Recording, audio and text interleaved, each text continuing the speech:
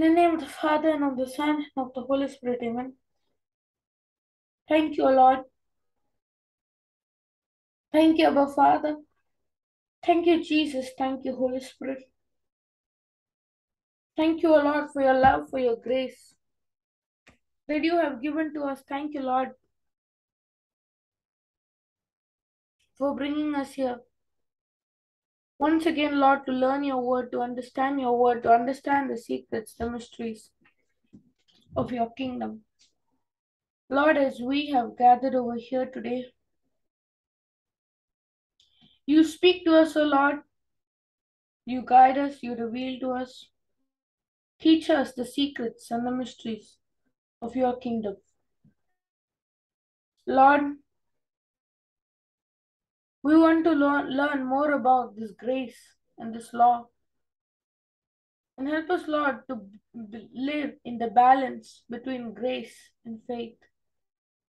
Not to live in extreme grace or in extreme faith, but in the balance of grace and faith.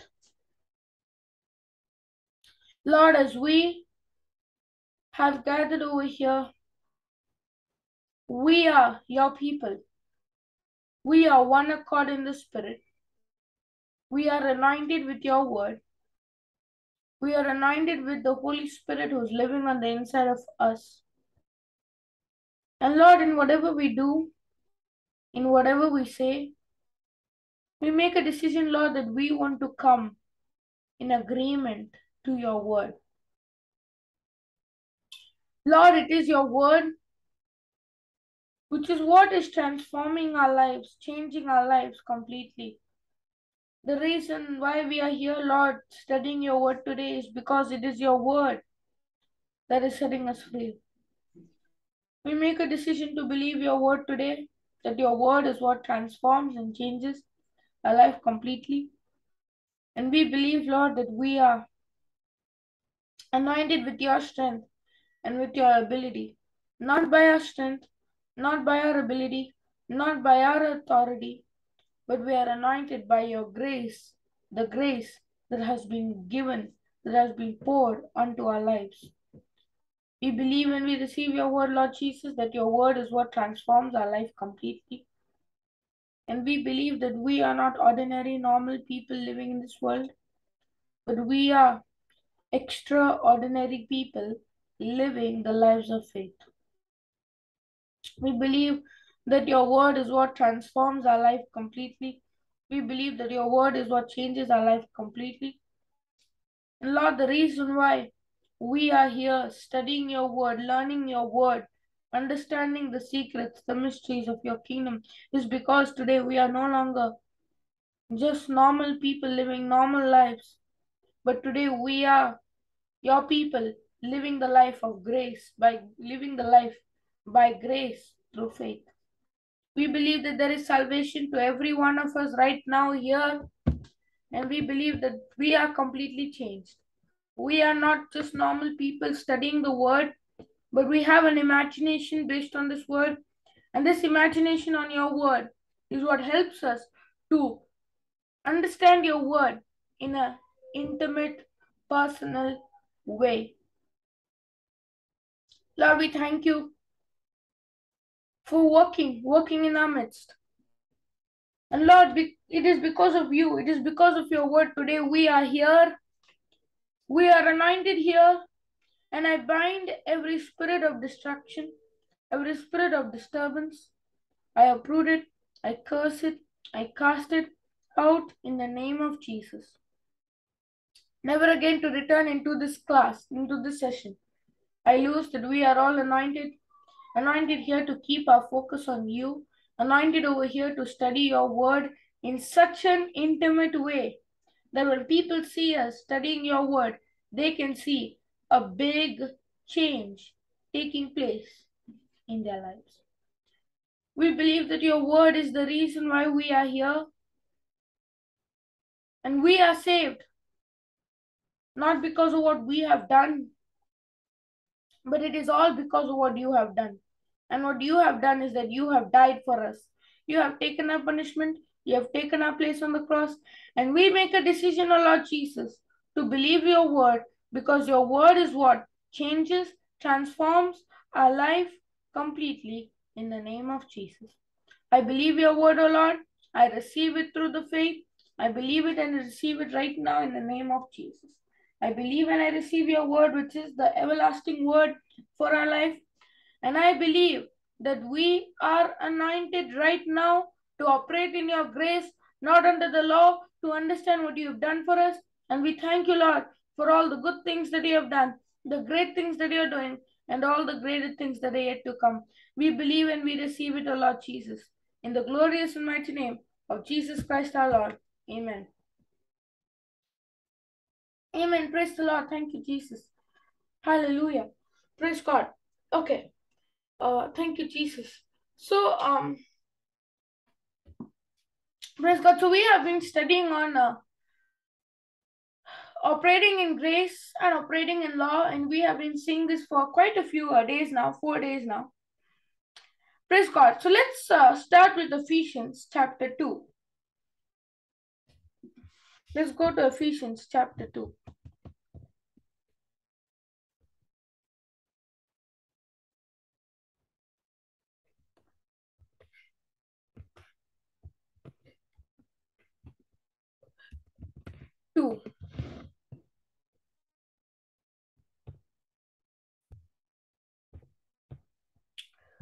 We'll read it from KJV.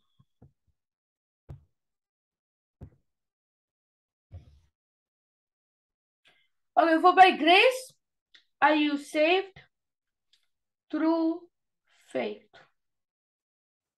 For by grace are you saved through faith, and that not of yourselves.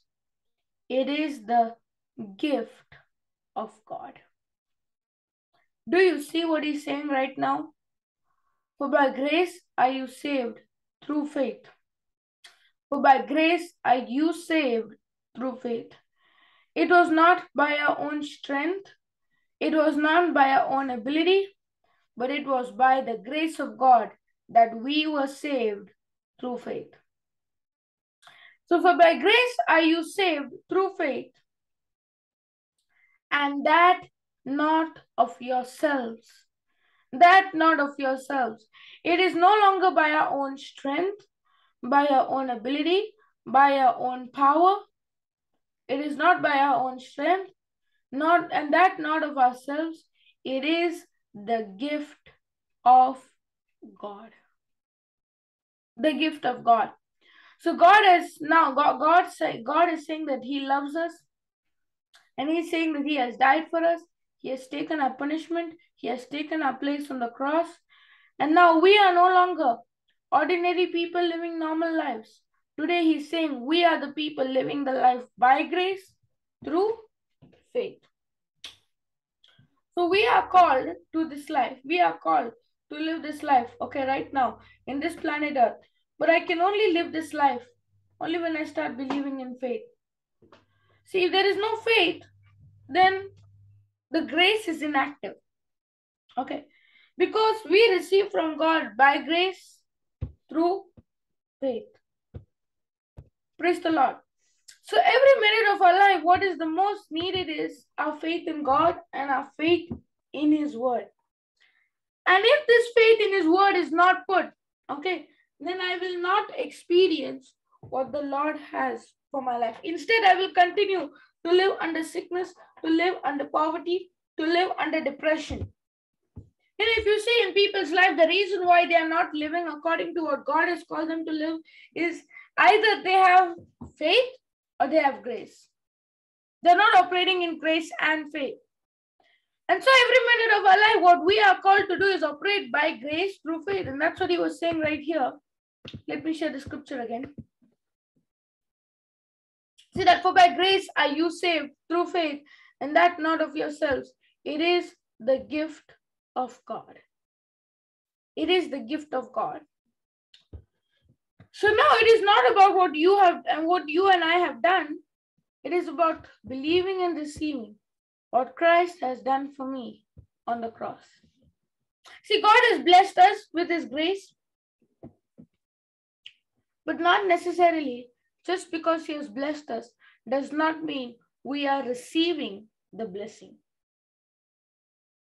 And so every minute of our life, the labor is needed, and the labor is to believe in faith in what God has called me to believe.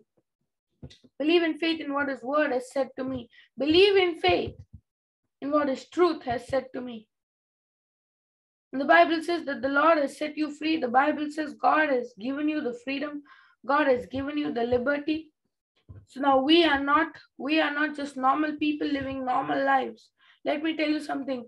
We are the people of God living the lives by grace through faith. So the grace of God has been given and the faith of God has been given. But the question is, am I operating by grace through faith, or am I continuing to live under only the faith or only the grace? See, there is this animosity between people saying, I am a grace person and I am a faith person. And there is this enmity between people where I'm believing in grace and I'm believing in faith. But the Bible says it is by grace through faith. So there should not be just, I believe in faith and faith and faith and faith. It should be, I believe in grace and faith. Because you know why? If you see people living life saying, I live by faith, by faith, by faith, or if you see people living lives, I live by grace, by grace, by grace. Let me tell you something. There will never be a change in their life. What is the reason? The reason is because it is by grace through the faith of God. Through the faith of God.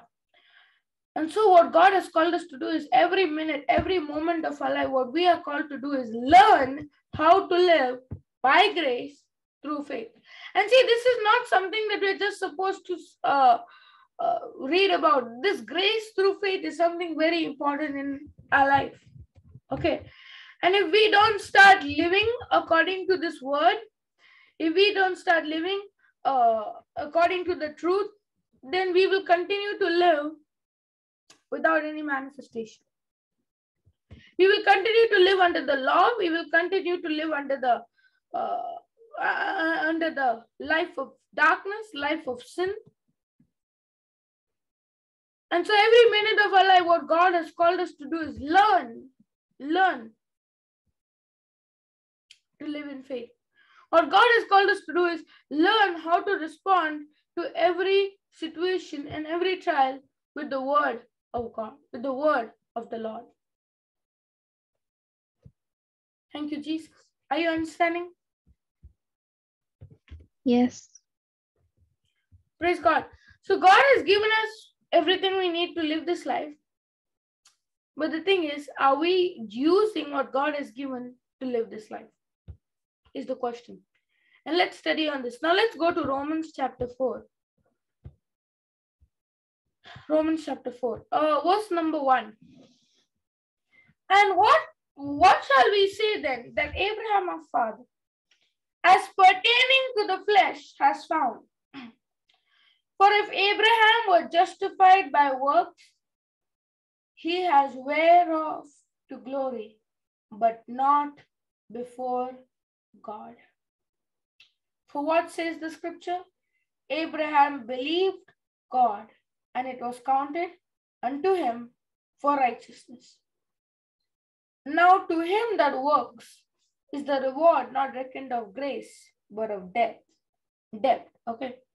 For debt, for to him that works not, but believes in him that justifies the ungodly, his faith is counted for righteousness. Now, okay, here he's saying, what shall we say then that our Abraham, our father, pertaining to the flesh, has found? What has he found? Okay, let's read this from the NLT.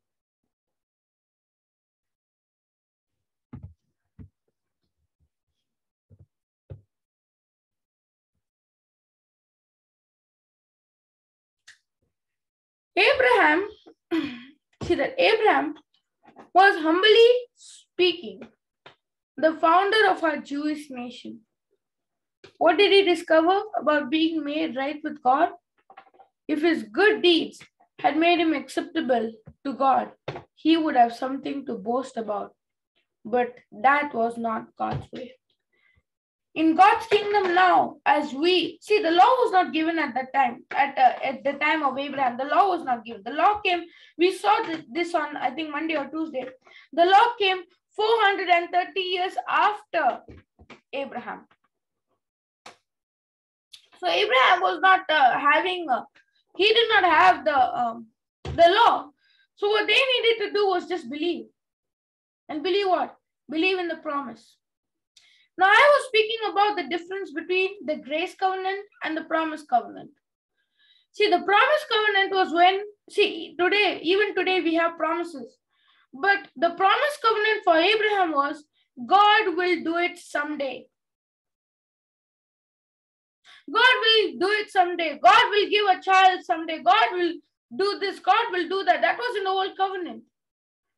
But now the promise that we have in the new covenant is the promise of grace under the grace covenant, where God is saying, I have already done it for you. And this is the difference between the promise covenant and the grace covenant, where the promise covenant was God will do it, but the grace covenant is that God has done it for us. And now this promise covenant was the covenant that Abraham was operating in, where he was believing that someday God will do it, because they did not have the grace like how we have. And so as he was believing that God will do it someday, now what happened was, the Bible says, okay, his good deeds, if his good deeds had made him acceptable to God, he would have had something to boast about. We just saw Ephesians 2:8. If you continue in the 9th verse, it says that not of ourselves, it is the gift of God. Verse number 9 says, not of our works, lest any man should boast. The word lest, okay, if you're ever wondering what is the meaning of the word lest, L-E-S-T, what is the meaning is avoid, avoiding, okay, not considering. And so when the Bible says not of any man's works lest to boast, that means to avoid that person from boasting. So now it's no longer their strength, it is the strength of God given in their life. Now here, if his good deeds had made him acceptable to God, he would have had something to boast about. But that was not God's way. That was not God's way. In the world, you had something to boast about. But according to God's word, now today we no longer have anything to boast about, because what we are boasting about is Jesus, who has died for us, taken our punishment, taken our place on the cross. And that's why today we are anointed with his word, living the life of grace. Living the life under the grace of God, living the life under the faith of his word. And that's what the Bible says, if his good deeds had made him acceptable to God, he would have had something to boast about. But that was not God's way. But the scripture tells us, Abraham believed God. He believed. Abraham believed God. See, now Abraham believed God. That means now it was no longer what he did. It was him believing in what Jesus had done for him. And what he was believing for was Jesus will do. Actually, in what they were believing was Jesus will do. But today in our lives, when we are believing that Jesus has already done it for us, because now we are in the new covenant. So the grace covenant is what? The grace covenant is believing in what he has already done. And that's why many people think there were 2 covenants. Okay. But actually there were 3 covenants. You know what were the 3 covenants? The promise covenant, before the law came, the promise covenant, where they were believing that God had given the promise that someday he will do it, because that was in the old covenant. Then came the law covenant, where if you do, you will receive.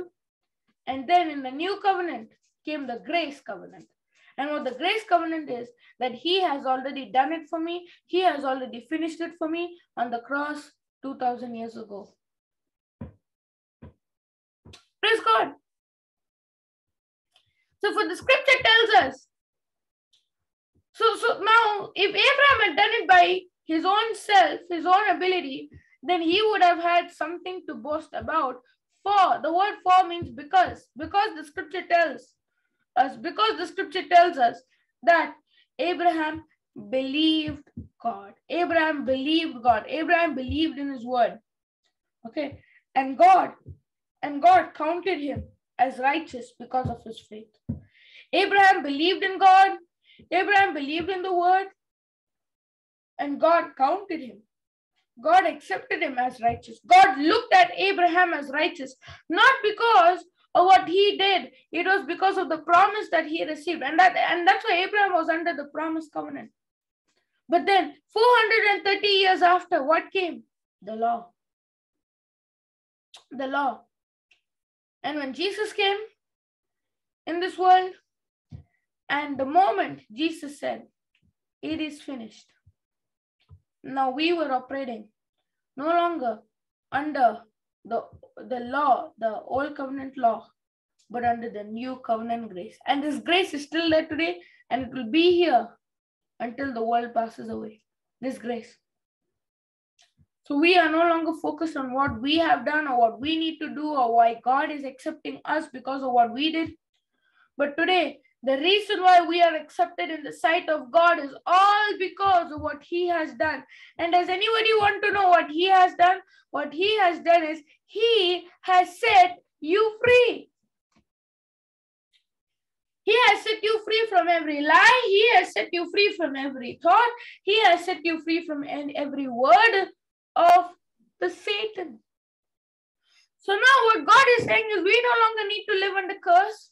We no longer need to live under bitterness. We no longer need to live under that worry, that fear, the bondage, because we have God's word, which is the word that is bigger than any other problem, any other situation that we are going through. Now, instead of focusing on the situation I'm going through, instead we need to focus on God's word, the grace of God, and the grace of God that has been given to me is the word of God that sets me free from every lie of Satan.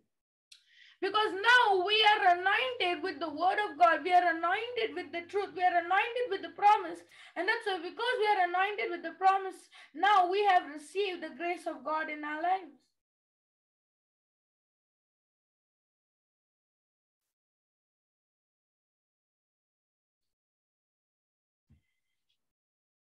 So for the scripture tells us Abraham believed God and God counted him as righteous because of his faith. When people work, their wages are not a gift, but something they have earned. But people are counted as righteous, not because of their work, but because of their faith in God who forgives sinners. So now it's no longer what we have done, not our wages, not our debt, but we're living under the grace. In the kingdom of God, it is nothing about what you and I have done. See, many people think it's because of what we have done. I did this, I did that. I did this, I did that. Let me tell you something. It is not about what I or you have done or you will do or what you have not done. It is purely about just believing in Jesus and accepting Jesus as our Lord, as our God, and as our Savior.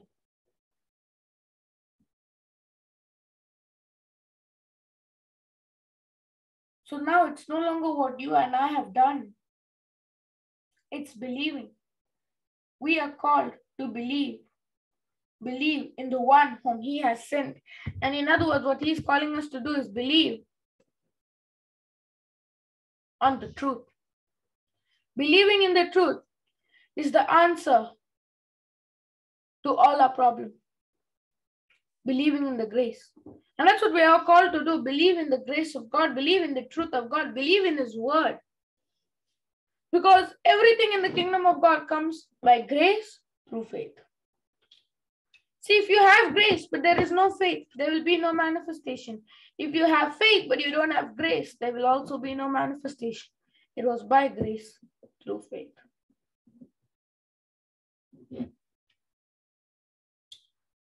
Now, let's go to a scripture, okay? Let's see a passage, okay, in the Bible that speaks about grace and law and gives an example, okay? Let's go to Acts chapter 3. Acts chapter 3, verse number 1. Okay, Peter and John went to the temple one afternoon to take part in the 3 o'clock prayer service. As they approached the temple, a man lame from his birth was being carried in. Each day, every single day, he was put beside the temple gate, the one called the Beautiful Gate, so he could beg from the people going into the temple. When Peter and John were about to enter, he asked for some money. Now what happened here is, the Bible says a man lame from birth. If you look it up, okay, if you see the Acts chapter 4, you see this man was crippled for 40 years, more than 40 years, because the Bible says he was around, I don't know, more than 40 years old. He was more than 40 years. He was around in his 40s. So that means for more than 40 years, he did not get the experience of walking.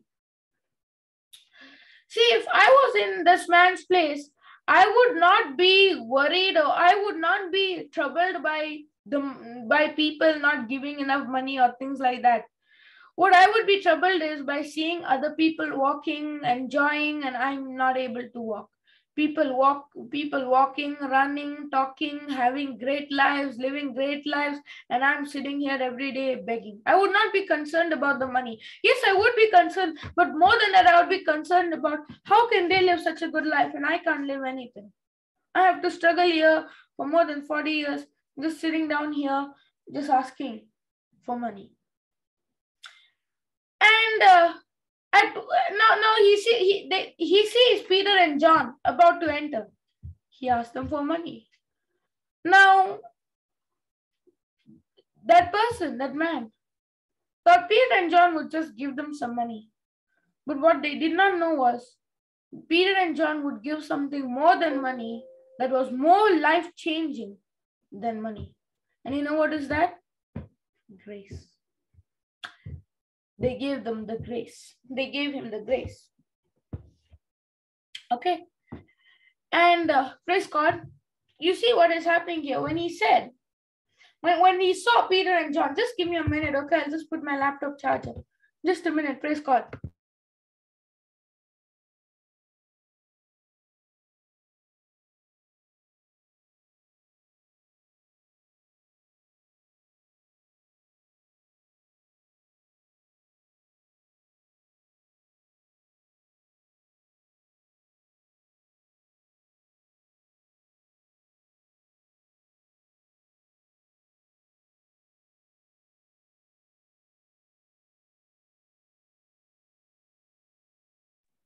Praise the Lord. Okay.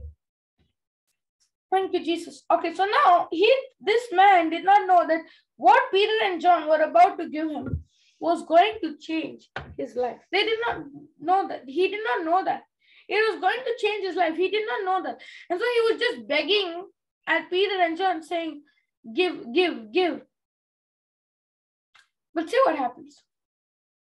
Peter and John looked at him intently, and Peter said, look at us.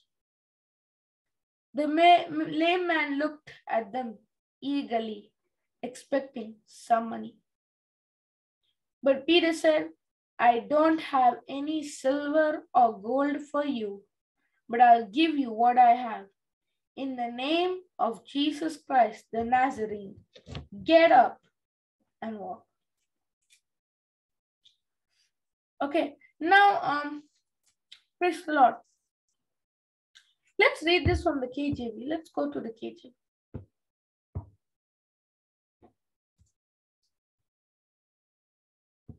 Hallelujah.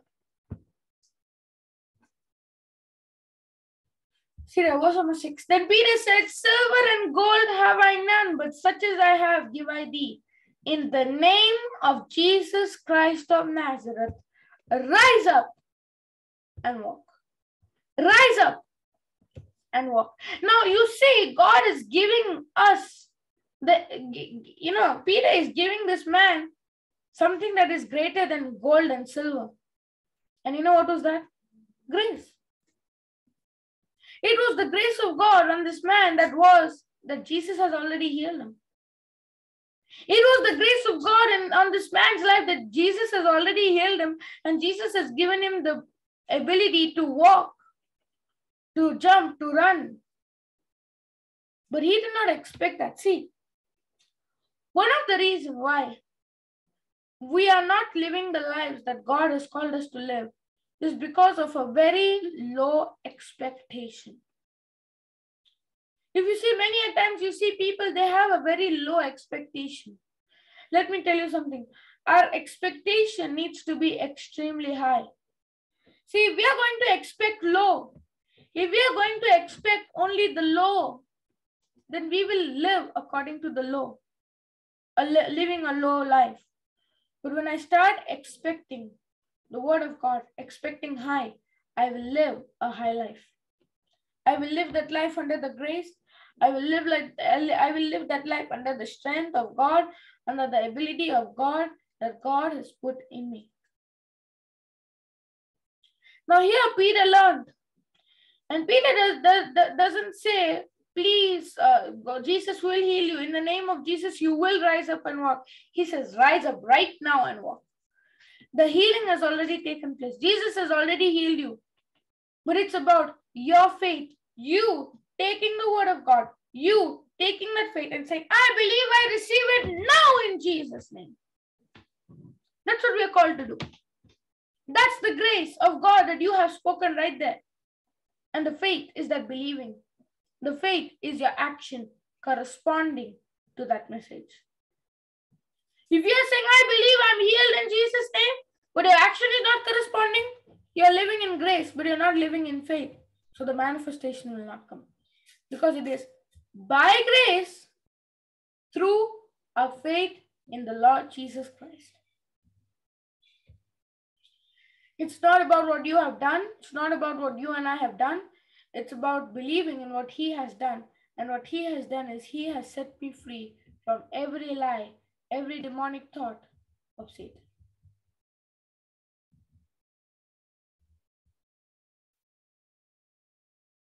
Hallelujah.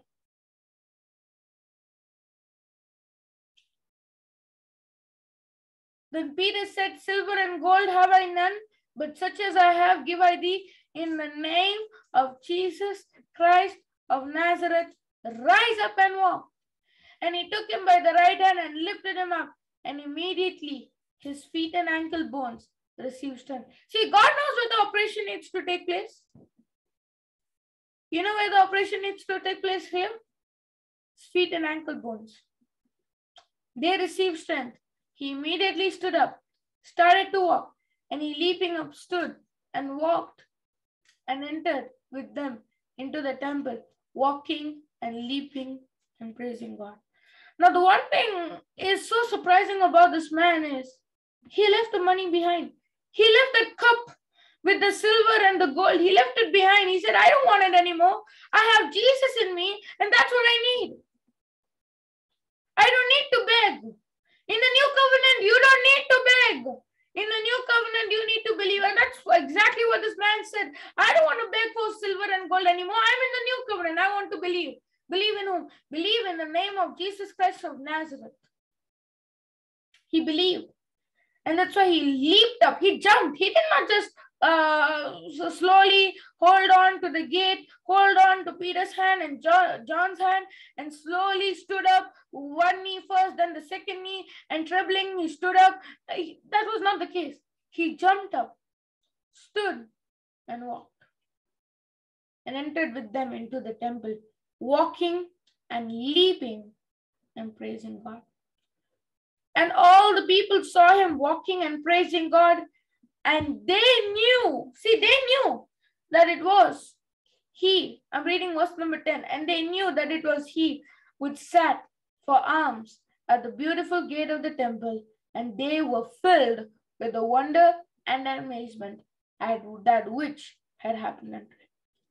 And as the lame man which was healed had held Peter and John, all the people ran together unto them in the porch that is called Solomon's, greatly wondering. And when Peter saw, he answered unto the people, You men of Israel, why marvel at you at this? Or why look you so earnestly on us, as though by our own power or holiness we made this man to walk? You know, Peter understood and John understood. If they wanted to continue experiencing these types of healings happening, what they needed to do was give complete credit, give complete praise to God. Because the grace is not about what you have done, it is about what God has done. And that's why he's saying it is not by our own power, it's not by our own holiness, it is by the grace of God that God has bestowed upon our lives. And when we understand this, there will be freedom. Hallelujah. So did you understand? Any questions, any doubts, anyone? Any testimonies? Anyone would like to share anything? Praise the Lord.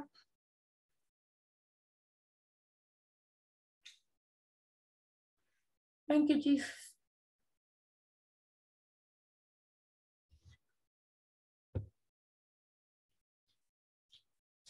Hallelujah. Praise the Lord. Okay, would anyone like to share anything? Praise the Lord. Anyone? Thank you, Jesus. Yeah, Angelica, yes, you can unmute. Okay, so you might remember this. This testimony is like similar to what happened last time. I had pain, but this time it was on the left side of my stomach. And then I prayed in tongues again, and then instantly it vanished quicker than last time. Praise God. Quicker than last time. Wonderful. The Lord is working. You know, everything that we are experiencing in our life is all because of what He is doing in our midst. And what He is doing is He has given us the grace.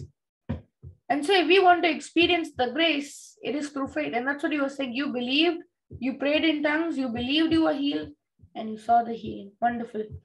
Praise God. Amazing testimony, Angelica. Thank you, Jesus. Anyone else would like to share anything? Praise God.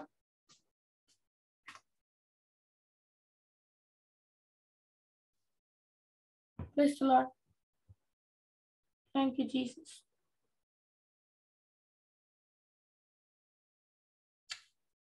Hallelujah. Okay, I want to pray for all those people, okay, who are having a problem, any type of problem with their digestion, okay, where they are not able to digest their food properly or quickly. Praise God. Thank you, Lord. Thank you, Abba Father. Thank you, Jesus. Thank you, Holy Spirit. Lord, your word says that when you speak to the mountain has to obey. I speak, Lord, to every person who's struggling from the digestion, problem with the digestion. I uproot it, I curse it, I cast it out, never again to return into their lives in the name of Jesus. I bind it, I uproot it, and I curse it, and I cast it out in the name of Jesus. I lose that they are completely healed and restored and delivered. The life of God is flowing in them. The love of God is flowing in them. The blood of Jesus is flowing into them. And they are completely healed and restored and delivered. And they are completely prosperous in Jesus' name. There is no more sickness. There is no more infirmity. But they are healed. They are the healed of the Lord. And there is 100% restoration in the name of Jesus. We believe it and we receive your word, Lord. In the glorious and mighty name of Jesus Christ our Lord. Amen. Amen. Amen. Amen. Praise God. Okay, we'll close with the ending prayer. Thank you, Jesus. Thank you, Lord. Thank you, Abba Father. Thank you, Jesus. Thank you, Holy Spirit. Thank you, Lord, for teaching us this amazing truth. Thank you, Lord, for revealing to us the secrets, the mysteries of your kingdom. Lord, we love you. We thank you for helping us understand your word. And we believe that we are here today because of your word, Lord Jesus. We thank you, Lord, for teaching us this amazing truth. And we believe, Lord, that we are in the right place at the right time, doing the right thing with the right people, with your righteous plan that you have put in us. We believe and we receive that we are no longer ordinary people, but we are extraordinary people living the lives of faith according to your word. We believe it and we receive it. In the glorious and mighty name of Jesus Christ our Lord, we believe, Lord, that your word is what is changing our life. We believe, Lord, that today we are here. We believe in your name. We believe in your word because your word says heaven and earth will pass away, but your word will always remain. We believe it and we receive it. In Jesus' name, amen. Amen. Amen. Thank you. Amen. Thank you, Jesus. Praise the Lord.